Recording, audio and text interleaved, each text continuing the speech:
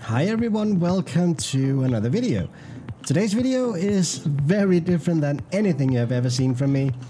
Today I'm actually asking for your help. I need help with making a script for Farming Simulator 17. Now the script has to be made in Lua, and it's not a complete script that I need, but I need a I need adding in something to an already existing Lua script. Now, what you see here in front of you is a building that I made on a fighter jet somewhere. Where is it? Where is it? Oh, there it is. The building you're seeing right here in front of us is a building that I made for a map that I'm currently working on. And it's a map that I'm going to be using in my Let's Play series, upcoming Let's Play series for Farming Simulator 17. It's going to be a lot of live streaming for that. But I can't get this map done because of this flipping building here. Now, what I'm doing here is I'm using the farm silo system. Some of you may know it from different maps or other maps, and some of you may not.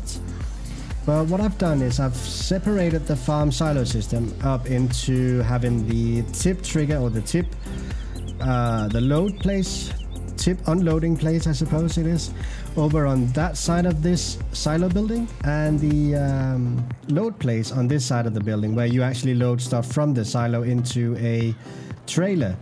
Now, if you don't know this farm silo system, it's a very, very cool little system. Look, that's very neat. So once you turn on and off the system, the pipe will turn in and out. And I've edited in a new screen here to match the fill types that I want to use the farm silo system from. It's very loud, by the way, or maybe it's just my headset. But what I want here is the idea of actually having the fruit types within these compartments here. So you would tip, for instance, let's say that you would tip straw over here. Now I want to create the illusion that the straw is going to be pumped up through that pipe. It might not be very realistic, but it's the illusion that I want to create. And then it's going to be poured out of there. So I need some sort of particle system to simulate the straw being poured down onto the ground here, where a fruit heap will then start rising. And over here I want to have this is pig food that I've tried to set up here. Now the same theory, that you're gonna dump the pig food over here on the load place here, and then particle system will start there to show pig food being poured down, and the fruit heap will start to rise. Same goes with potatoes and sugar beet and so on. I know it's not particularly realistic, but it's what I really want. I think it could be a really, really good idea. Now, some have described this as what we have had in Farming Simulator 15 before we had the tip anywhere. And I suppose that is one way of actually looking at it. And I kind of like the idea. So what I need help with is changing the script for the farm silo system to actually make these heaps rise and fall depending on the amount of storage that is in that given silo or that given fill type. And at the same time, I want particle systems to come from there to drop down on the fill plane whenever I'm unloading something over here. Now I can give you a little example. I've been working a little bit on it, and I've been to somewhat, I don't know, questionable success. I've already made a couple of things here.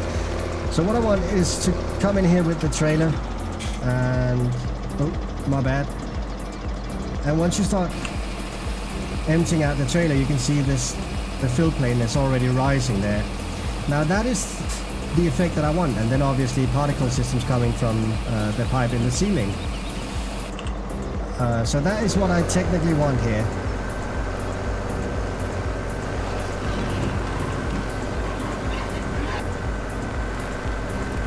Alright, so that works pretty well. You dump it into there and the fill plane will start rising there. Now I need to do something with the particle system, but I'm just not skilled enough to do this, so I actually really need your help. If we come over here, you can see I've already changed this, so this will take into account the different fruit types and the storage amount in the silo. So here's my problem.